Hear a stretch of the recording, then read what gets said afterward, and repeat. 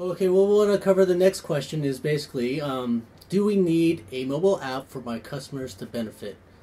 And pretty much that depends on what you want to serve your customers, the level of convenience and interaction you want with your customers.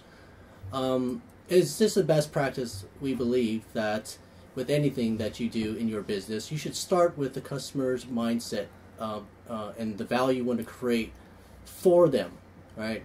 So when you start from there, it's really easy to work backwards and understand, okay, what are you going to actually deliver to them? You want to make it seamless. You want to make it valuable. You want to make it contextual with your messaging.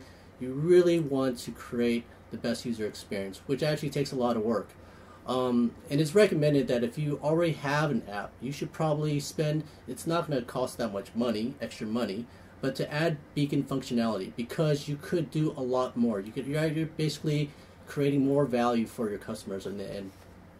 And so so you're able to respond to offline environments using that device.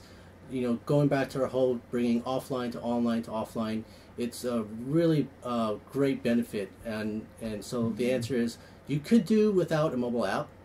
You can just deliver passes and then use that pass for the delivery of your messages through beacons, right? But if you wanted to create a more fulfilling, enriching experience through your app, and what we always tell our customers is that, you know, we don't consider them to be the same thing. The functionality, if you think about what a mobile wallet is, right? So if I had 10 apps and I had 10 membership cards, I don't want to have to go to 10 different apps. I want it all in my wallet.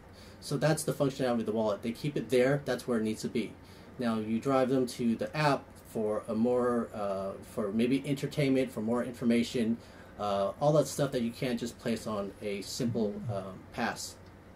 Yeah, I mean, with the pass, you can program a pass. If you go to passkit.com, create a pass, input your beacon details, send it to your customer. Whenever they have that in their phone and they're near a beacon, they'll get a lock screen message, but that'll just open up the pass.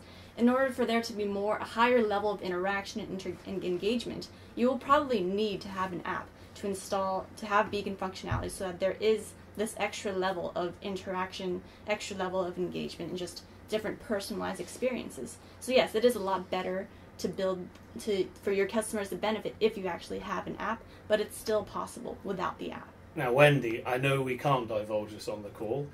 We do have a solution where you can benefit, or your customers can benefit from the iBeacon technology without the need for an app. Mm-hmm. We can't talk about that on this call, but certainly if you don't have an app, we would recommend start with passes.